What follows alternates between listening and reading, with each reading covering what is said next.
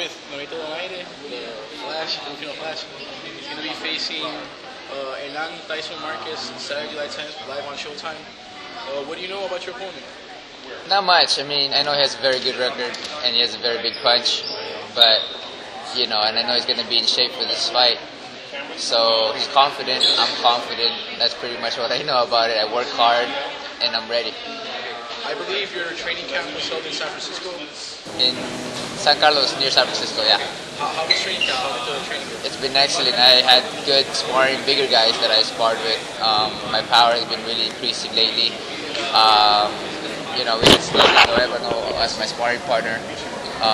There was just a lot of guys came in, you know, for the sparring, but it's been excellent. It's been really excellent the way everything went.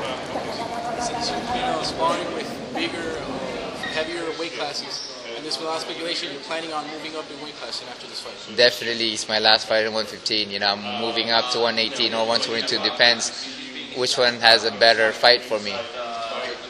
Any predictions you want to make for your fight with Márquez? You know, I don't really make prediction, but I do say this to every fight that, you know, I'm here to try to knock my opponent out. I think the best win is a knockout victory, so we're going to try to do that. But if it doesn't come, we're just going to be smart. Entrenamos al 100%, muy fuerte, venimos en perfectas condiciones. En lo que, como subí una categoría más, no tendré problemas para dar el peso. Entrené muy fuerte y muy bien, ando fresco, tranquilo. ¿Te sientes cómodo en las 115 libras entonces? He peleado antes, cuando recién empecé peleas a 8 rounds a 115, me sentía muy fuerte.